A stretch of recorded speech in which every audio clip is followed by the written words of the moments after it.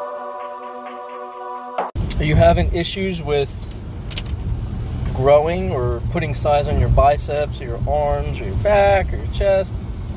Try going back to basics. When I was younger, when I first started working out, I picked up Arnold Schwarzenegger's, I'm sure everybody did back then. But yeah, I did too many sets, whatever, that's not the point.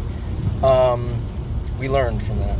But his basic exercise for biceps was the barbell curl, the alternate dumbbell curl, and the concentration or preacher curl. And the reason for that, and they can be interchanged, you can take out the alternate curl and put a hammer in there, whatever.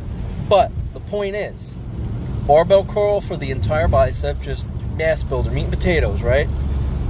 Your alternate dumbbell curl, you're twisting, you're going to work that brachialar radius between the bicep and tricep, which helps push out the bicep when you flex.